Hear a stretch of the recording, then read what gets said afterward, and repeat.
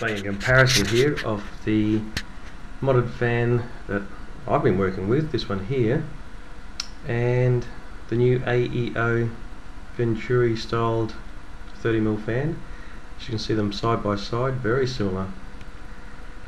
Here's the halo unit that I've got it mounted into, 100 grams on 3S, and there's the new AEO fan mounted in, ready to go. So let's plug it in and see what it does. A little thrust stand, got the little doohickey all mounted up there, ready to go. I'm using a little keychain cam that I've been strapping to my airplanes to record this. Thought I'd give it a go, see how it turns out.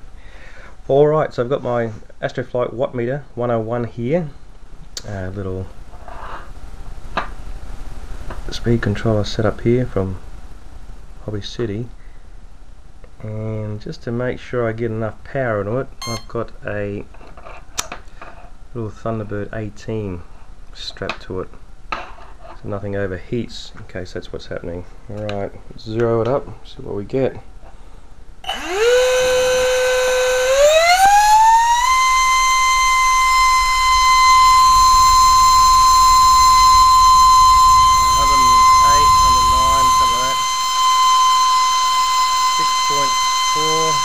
At 11.84, bouncing around about 108 and sounding really smooth. Just a temperature check. So it's 26 degrees in the room, about 36. Oh, found a hot spot, 38 degrees. That's fine, nothing wrong with that at all.